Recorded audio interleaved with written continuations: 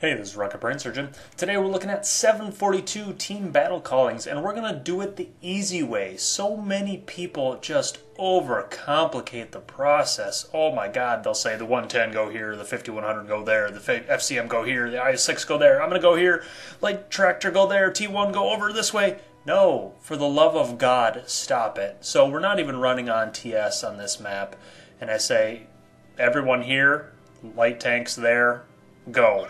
That is literally it. That's all the direction that you need. And there's a little bit more to that why that works, but the general plan of sending the T1s, the tier 1s to one side of the map and the main force to the other side of the map, and I'm going to scout for the enemy, that makes a lot of sense. So the plan is always the same.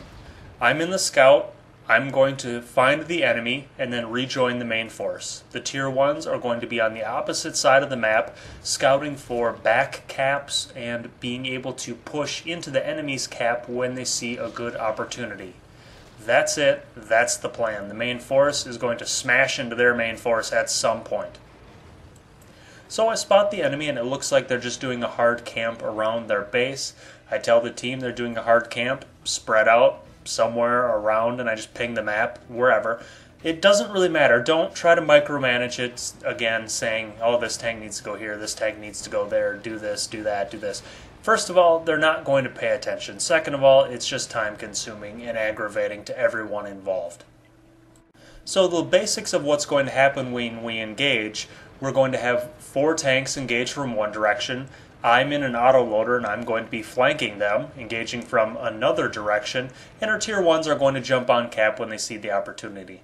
Now this team is not good because you can see that a couple of tanks have popped up on the E0 line, so not only did they not bring tier 1s, they just split up their force. And so you're going to get a lot of easy wins like this where the other team just doesn't know how to do the game mode in the first place and they just kind of wander around the map.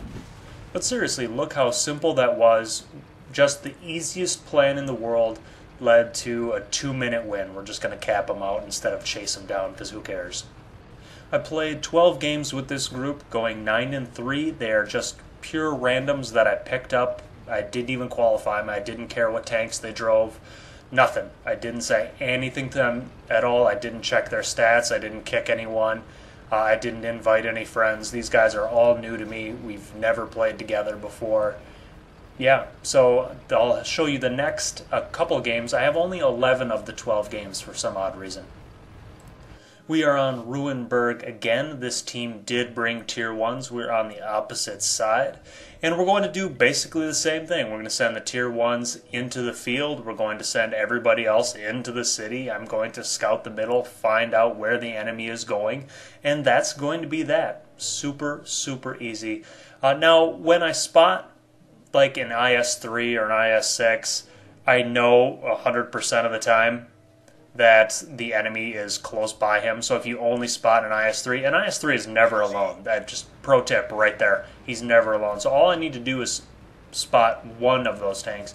If you spot like the 1390, sometimes even the Pershing could be doing a little bit of freelancing. You may not be quite so certain of where the battle is or where the other guys are going to be. But if you spot an IS-3, he's not alone all the time. If you spot a tier 1, well, guess what? Their main force isn't around there either. So I get spotted, and it's something with a lot of camo. I try to peek out, and I realize it is the 1390, and there's the Pershing. So it's like, okay, they're doing a field push, and I spot everybody else too. I need to get out of there. I'm not loaded, and we have to rethink our strategy. So our main force is nowhere near the enemy, and it's silly to just run them at the enemy. I mean, why? Why would we do that? However, they are relatively close to the enemy cap, so I ping them to go to cap. We're just going to fast cap them out and let the enemy deal with it. The 1390, I'm not quite sure what he's thinking. I wonder if he thought that there was going to be some resistance around me or some teammates, so he kind of zoomed by. He could have kind of suicided both of us more or less. Yeah, so I'm still running the simple plan. As long as the enemy's not at the cap, can we get to the cap? Yeah, we can get to the cap. Okay, well then let's go to the cap, and that's what I tell him to do. There's a 110 that's lagging behind. in F2. I'm not sure what he's thinking. And these are some of the problems that you're going to have when you do battle calling. There are people who just won't be looking at chat or pinging the map, or won't be paying attention, or who will think, no, I just need to sit here and take one more shot. And so your group can get split up a little bit. And so that was my fault on not getting to him earlier. Now that we're on the cap, the enemy is realizing, like, oh wow, they got problems, because they're not exactly in the best position to defend the cap. They can actually hide behind some outcroppings and put up a pretty determined fight on the cap, and the enemy is just kind of stuck in the field. So the other 1390 and I work on this Pershing, and we are able to clip him out. The cap is going very well. There's a 1390 in front of me that I'm just going to put a couple shots in. And the other team is in a real problem because they have a 5100. Their IS-3s can't really peek effectively around the corner, and when they do, they're just peeking into a 110 and an IS-6. So it's really hard for them to defend this. We basically have two ways of winning. We have the way of just capping them out, and we have the way of also having them peek into us and we killing our tanks. There's a tier 1 of theirs on our cap, and I'm going to go solve the problem. It's probably not the best idea. I should have actually clipped into one of those IS-3s or the 5100. But I just wanted to make sure. It looked like we were doing okay on cap. We already had our other 1390 getting flank shots, so I wanted to make sure that we weren't in danger of randomly losing. Ram him to death, no problem. And now it looks extremely good for us. The 5100 is almost dead, so is the 1390, so when they barrel into the cap zone, they really got nothing. Another easy game on that simple plan. Next up, we're on Himmelsdorf. The other team has a couple of tank destroyers. Now, I have said that I really don't care about the tanks that I take, but they have to fill two roles. One, they have to have a turret, and two, they have to be not terribly slow. So things like the KV-4, KV-5, Super Pershing, those are just right out, because you can't do any fast cap strategies. You can't defend your cap with that tank. It's just too slow to do anything. And team games are really about mobility. When you have very few people on the map, there's a ton of opportunity for flanking and movement. The other thing that I have is you have to have a turret. There are going to be some engagements where a turretless tank just can't participate very well. On this map in particular, in this game, I tell the tier 1s, okay, I want you guys to go tracks and middle, see what they're doing. I tell everybody else to go by the 8 line. We're going to push the 8 line or the middle. I'm making all of this up on the fly. It does not matter, by the way. None of this remotely matters. As long as you have your main force going together, I'm going to provide flanking, so we're going to get angled shots on them. The tier 1s are going to know that they're going to go cap at some point, and they're going to scout to make sure the enemy doesn't back cap us at some point. All of this is simple stuff. It's just coming right off the top of my head. We don't see the enemy right now, so I kind of ping to the tier 1s, hey, go a little bit farther. I'm kind of using them as suicide scouts. This is not done enough, because I don't really want to have one of our quote-unquote real tanks peek around a corner into an ISU, and we figure out that, you know what, they've all gone hill, and one of the 1390 says, hey, should I look up there? I'm like, no, leave them up there. Look where we are and look at the hill. They literally cannot shoot us. They have to swan dive off a 100-meter cliff to try and, land on us. That's the only way they can damage us. So there's a 30 or a tier 1 that is getting crushed on the 8 line, and so I'm telling the 1390 to defend, because that's the only way we can lose at this point. We have the tier 1s going towards cap, and the only way we can lose is to a fast cap. So I'm running back. That's my job as the most mobile tank. I have to do the defense. And we see their tanks come off of hill. It becomes very clear that they don't want to try to fast cap us, so I have to get back and make sure that I can flank them again. That's my job. I made sure that cap was okay. Cap is okay. Now there's a 1390 streaking for our tier 1s, and I'm going to get side shots on this AMX 5100. So it's going pretty well for us. You can see that they're going to get a reset or two, but that means they had to spend shots on the tier 1s and not on our real tanks. This means our real tanks can get damage in on them. And now the battle has become pretty fluid. Don't try to micromanage this part, just let it go. I know that the tank on Cap is a tier 1, so I'm just going to kill him quick before moving on with my life. So if you look at the minimap, you can see that everything weird is just kind of happening. We have some people, the 1390 sitting on Cap, the 110 and the FCM, or the IS-6 rather, are just kind of floating around in nowhere. Don't get too aggravated by that. That kind of miscommunication is just going to happen, and it's not something you should really worry about. The big thing is you want to set people up in a position to succeed. I mean, that's your goal as a caller. It's their goal to determine what they need to do on the fly. And you can save a lot of situations like this when you... I love being a 1390 for this reason, because I can appear with an autoloader and just cycle out a tank or two. It's an incredibly powerful option that I like to have. I think callers should probably be in a Scout or an AMX 5100, something that's probably going to live a little bit longer and has a very big upside potential. The reason why they would live a little bit longer is the 1390 is just so mobile with great camo, it's hard to kill too early, and the AMX 5100 is going to be near the back of the fight to start. Here we go on steps. Now, I have never called a battle on steps before, but you know what? It's all easy. I'm going to send the tier 1s on one side of the map and us on the other side of the map. I'm going to find the enemy, and then we're going to figure it out from there. Now, this map, I actually go away from my simple plan, and I get punished for it.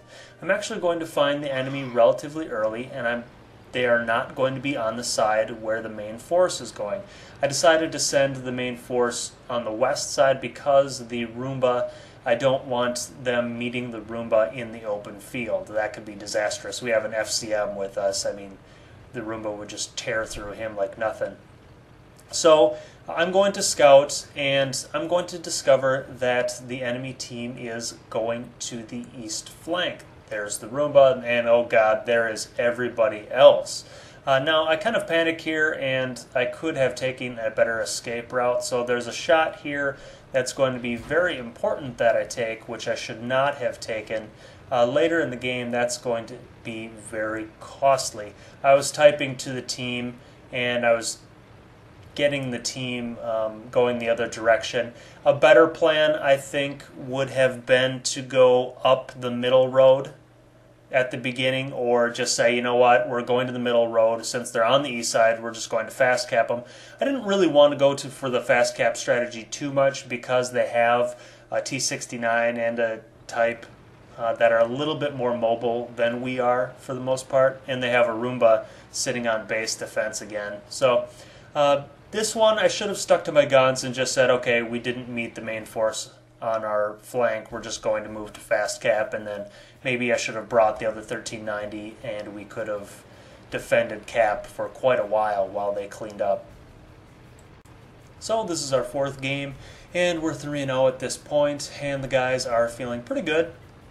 They are getting a little bit more comfortable with what we're doing. They know that I give them a lot of freedom. I'm not going to micromanage anything. But this can be a little bit of a downside too. You can see on the mini-map the 1390 is in K6 for God knows what reason, or he's over on the west side. That's just not where he should be. We know the main force is over here. They don't have a scout. He's just freelancing a little bit too much. And so I tell him, okay, you got to come back. We're going to try and do a big push at these guys. So I signaled to the main force, the 3 heavies, that they should go in the canyon, and we're going to do a valley push up to A8. The 1390 and I will stay on the little plateau above them and try to flank. Why this works is because we know the Roomba is back at base. We're going to have a 5-on-4 advantage. Super easy. I mean, there's no way it goes badly, right?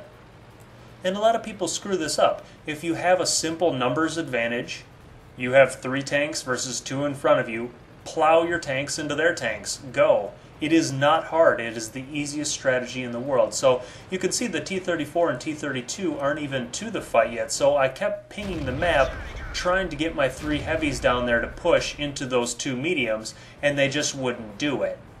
The 1390 and I are getting some flank shots, but I'm taking damage, and the problem is I took that darn hit at the beginning, which is really going to limit my options. I ping the map again, guys, get in there. You should be able to kill them. It's now 3-on-3, but there are a couple of mediums. I mean, at worst case scenario, there's a hit point advantage.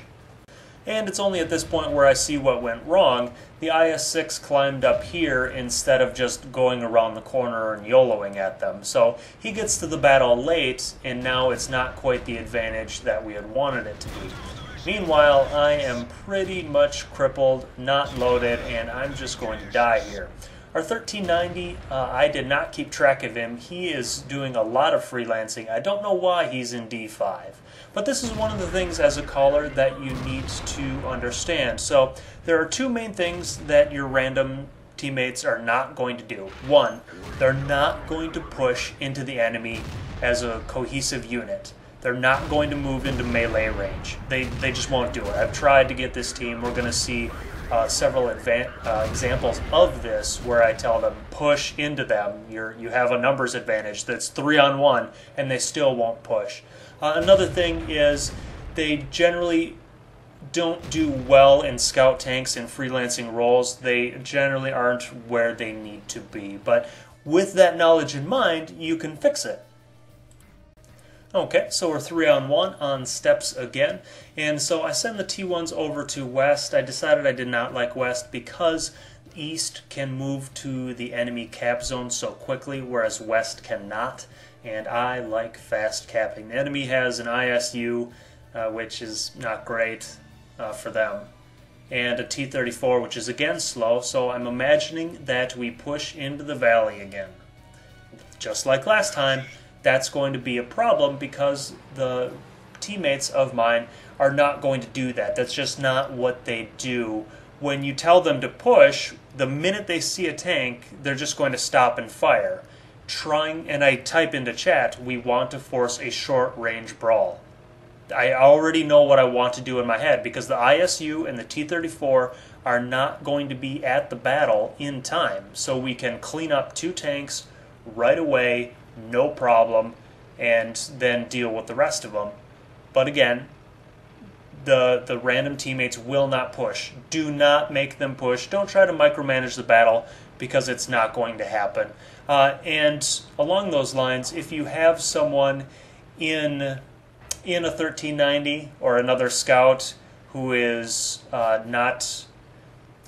freelancing a little too much, and again I type in to chat, we want to brawl the 5100. But if you have a 1390 that's kind of going off for a Wheezy 132, tell them to switch and do a heavy. Their movements will be much more predictable, and you won't have to watch over them so much. So I'm telling the team to go. We're going to brawl the 5100, and I'm the only one moving. So little scout tank leading the way to the 5100. So this was just a clear example. Okay, I can't tell the team to do this anymore because they literally have no clue. And it's nothing against them. It's just that the average player does not think that way, and they play this like a pub game, and it's not a pub game, but they have no reason to think otherwise. Why would they think otherwise? All of the other battle callers are going to tell them just to fight it out when they see a tank, and that'll be that. I'm probably the only one who has told them, yeah, we want to brawl, we want to surround them. So I don't fault them at all. I just kind of make a mental note after this game that 2 in a row of games that were very, very winnable, that I probably should not have done this anymore. So my next plan for something like this when this happens is just to grab one of the other more mobile tanks and flank with him and try to attack from 2 directions. Okay, we are on Ruinberg again, and the enemy team has just a pile of heavies. So we definitely don't want to meet them into the city. I tell the T1s to go into the city to spot, while the rest of us are going to go around the E line. We do not want to get into a mass brawl. We have a more mobile team, so we definitely want to try for a fast cap kind of idea. I think we're finally on TeamSpeak at this point, so you're going to see less of me typing in chat. Are we doing the same easy strategy again? Yeah, we really are. This time, I'm just going to stick to my guns. If we see the enemy team in city, we're just not going to engage them. We're just going to drive right past them and go to cap. There's a T1 there, which means, surprise, surprise, the main force is in city. Never saw that one coming. So I feel pretty good about just kind of rolling around here. There's the other T1. I mean, it's just a huge sign that says the IS-3s are in city. The IS-3s get spotted, what do you know, in the city. That was amazing. So I'm just going to calmly take out the T1s. There's no reason. There's nobody around to shoot me, so what's the big deal? And you can see the IS-3s moving into the city. They are firmly committed at this point. So I just tell the guys, we're just going to fast cap. Not a big deal. Fight on the cap. Get on the cap and fight. Not a big deal. So the T1, you can see he is moving at E3. He's moving towards their cap. That's a great decision by him because he can help out capping. It takes a shot from them to kill him, but that shot also doesn't kill the real tanks. So I think it's a 110 to come back with me and defend the cap. And so now it's just the easiest cap race in the world, except for the fact with our cap, there's no one stopping it. There's no one shooting at them, while we have two tanks shooting at their team. So this one's going to end up very predictably in our favor. Easy game. It could have been even easier if I would have landed more than one shot out of 5, for the love of God. And we are on Ruinberg again, so it's going to be the exact same thing. They have a slightly heavier lineup than we do with the T-28 prototype, and we just have a Type 59, they have a Tiger II, and we have an FCM. So they have a tiny bit heavier lineup than we do. The T-28 prototype is going to be a huge liability, so I'm kind of expecting something of a camp because they can't really go on offense. I mean, the T-28, what's he going to do? Crawl towards our cap? But there's just not enough time. So pretty standard thing. The Tier 1s are going into the city, they're going to spot, they're going to cap when they can, and the rest of us, I just said, yeah, let's go out on the E line. I don't really care. Doesn't really matter. So yeah, it just does not matter where you send your main force for the most part. You just need to be able to react, and you need to be able to fulfill your goals, whether it's kill the enemy or cap them out. It just doesn't matter. So again, when battle callers say, oh, the 110 go here, the IS-3 go there, the FCM go here, that guy go there. No, don't do that. Who cares? It's not going to make or break a battle. Just kind of say, okay, spread out around here somewhere. Awesome. So we see a T1. There's that sign again. The team is on the other side. The team is on the other side, or they could still be doing a hard camp. I'm not quite sure why they would have a T1 at that spot. What I mean by that is they had the 1390s scouting this area too, so why would you send two of them there? Okay, so their main force is in the city. Not a problem. So we're just going to move to the cap. Why not? Kill a T1, get in the cap, fight from the cap, win. Easiest plan ever. We're going to win whatever cap race because we have the more mobile tanks. It really is just that easy, and that's why you can't bring something like a T-28. So we spot their IS-3s going towards our cap. I know that I'm going to need to be loaded, and I'm going to need to do some cap defense. Just a simple cap race game. If you want to micromanage the battle, you want to use the simplest commands possible. Get on the cap. Get on the cap. Do not stop moving until you get on the cap. Cap, cap, get on the cap. I mean, seriously, one-word commands. Defend cap, get on the cap, run, whatever. Don't make it overly complicated. So they sent a couple of their tanks ahead and a couple of their tanks behind, but that's not the greatest strategy because if you look at the layout on Ruinberg, our team can sit behind a building, forcing the enemy to turn that corner to damage them and reset the cap. So one of them peeking around that corner is going to get annihilated almost instantly. Whereas they only have 2 tanks on cap, I can reset them. Yeah, I have the same problem where I have to go around that corner and get annihilated by them, but there's only 2 tanks for us to reset, and there's 3 tanks for them to reset. I'm kind of annoyed that the medium on our side didn't just get in the cap as well, but it worked out as the other team didn't push into him as hard as he could have. So we're on Ensk and we're facing down a hodgepodge team, and so I tell the tier 1s to go into the field, push to cap. The rest of us are going to meet in the city, and the Type 59 and I are going to flank, and so we're going to engage from multiple sides. Again, easiest plan in the world. If the full-on brawl fails, then hopefully the tier 1s can come through. If we fail as a brawl, then hopefully the tier 1s can cap. We're giving ourselves all the opportunities to win. We're not just letting the tier 1s sit out there. We're saying that, hey, you guys have a specific role, and it's not just scouting. We need you to get in the cap. We need you to put cap pressure on them. Because once the enemy team sees that cap pressure, it peels away tanks from the main force. So right now I'm doing some scouting, looking for their deployment. I don't expect to see anything, but you can always hope. Generally, the enemy team pushes down one line on this map. We do spot them in the middle, and so the strategy is pretty clear.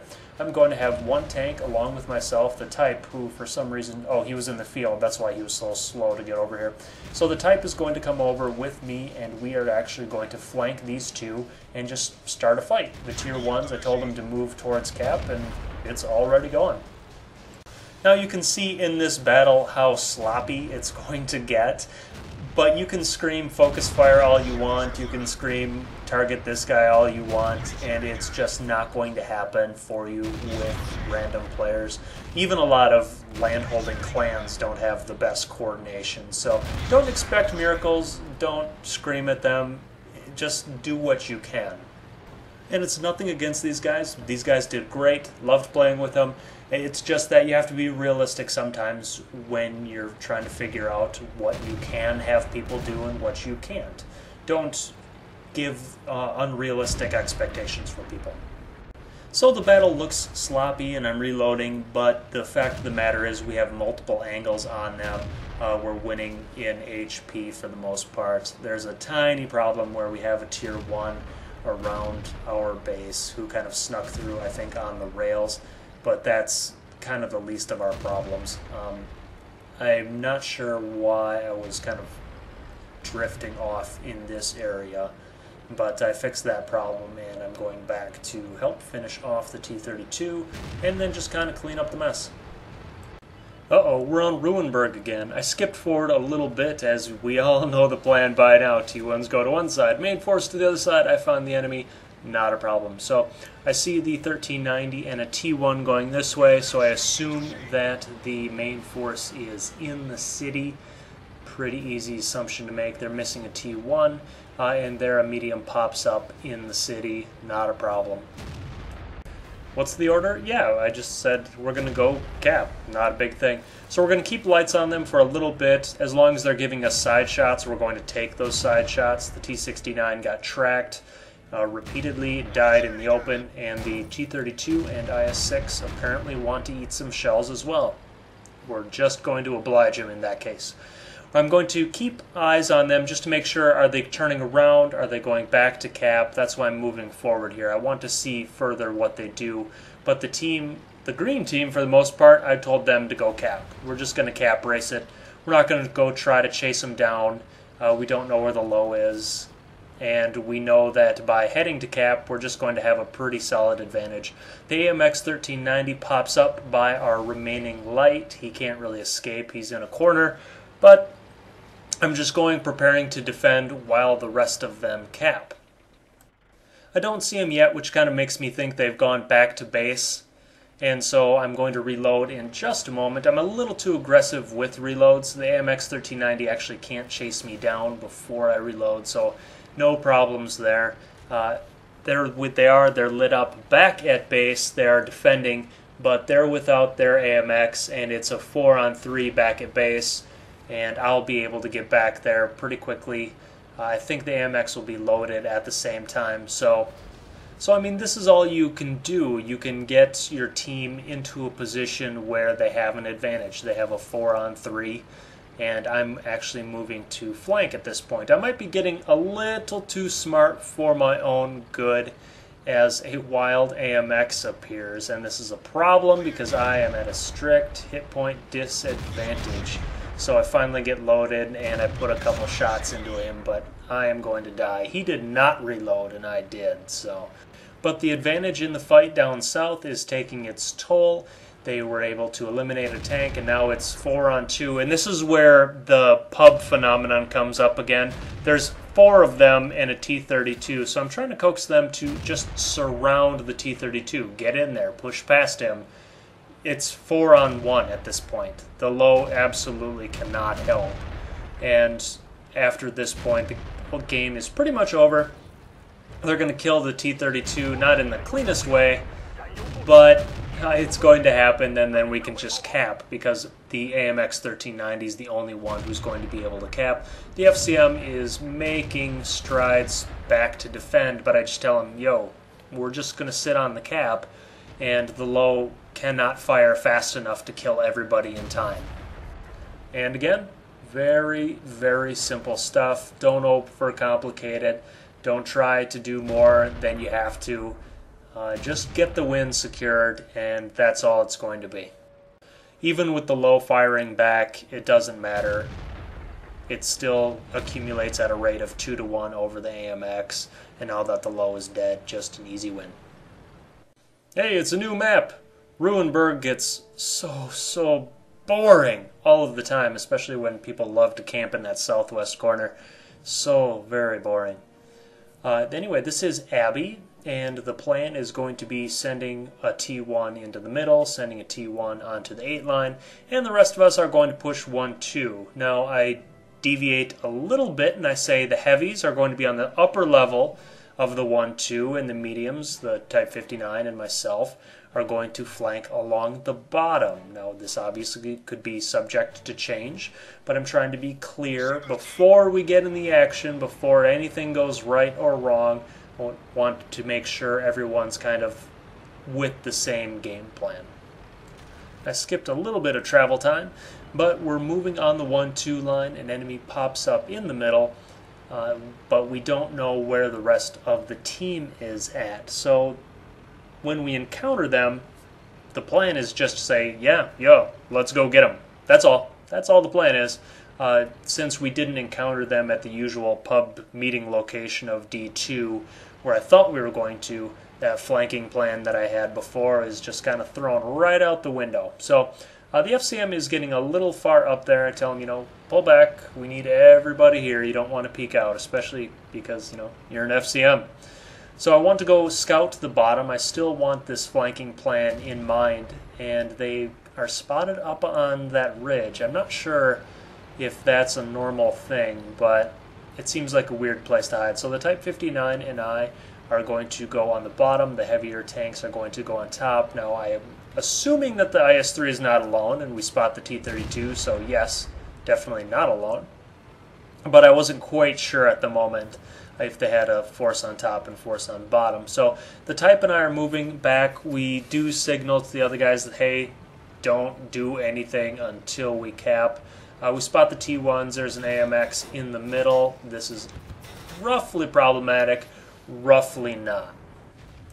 Alright, so again, I'm kind of leading when I shouldn't be leading, but whatever. There's a T-32 and the AMX 5100 in front of me. The AMX 1390 is going to make an appearance right there. And that means they have a 3-on-2 situation up top. They need to push it. It's a simple numbers advantage. Go and get them. And they're just kind of stuck there. It's that situation again. Now they have a 3-on-1 situation. And I'm telling them, guys, just go. Just surround him. I mean, look at, he's half dead. They eventually warm up to the idea and go and surround him and kill him. The AMX 5100 is clipping. That's why they did not kill the Type 59 before he was able to kill the 1390. So now we're left with a situation of 3 pretty full tanks against an AMX that's not loaded and a T-32 that's preoccupied with the T-1 sitting on cap. See? Tier 1's always good distractions. And last up, we're on Ruinberg yet again. Oh my god, this map over and over again. So, all of these games are basically pushing one idea. This is a basic framework that you can use in your own games. It's not the best strategy ever, it's not the worst. It's just the basics of what people are trying to do. Use the tier 1s for scouting. Use them to cap and back cap opponents. Try to push your force into their force with some kind of flanking, and scout to get that map control and information that you need. All it is a basic framework. Some ways that you can branch out from it are running several 1390s, so you can have 3 heavies and 2 basic flankers. You can overwhelm their scout when you find him in the wild. You can run just straight up IS-3s or heavies because you don't need scouting, because your tier 1s will be able to cover enough of the map. Those are more advanced strategies that you can do.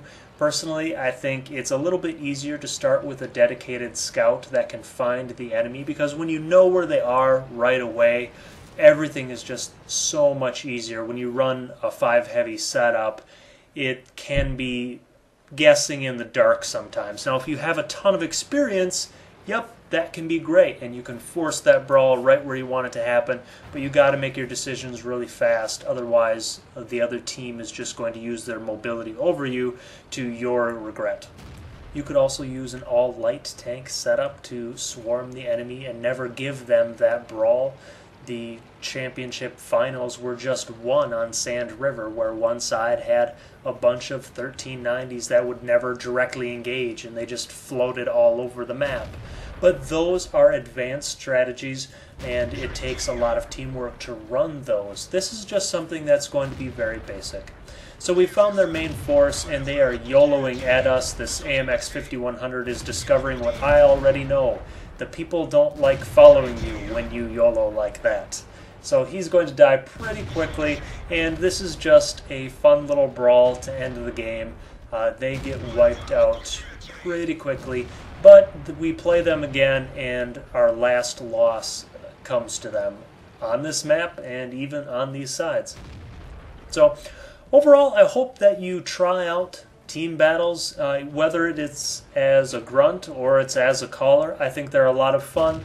I think they offer a lot of opportunity for creativity. It's very balanced on both sides, and Wargaming often runs promotions from them. Credit promotions.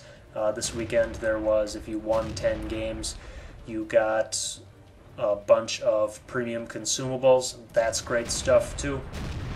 All the things contained in this video, I wrote up a piece kind of summarizing everything. It's on rbs.com. Check it out. Links in the comments.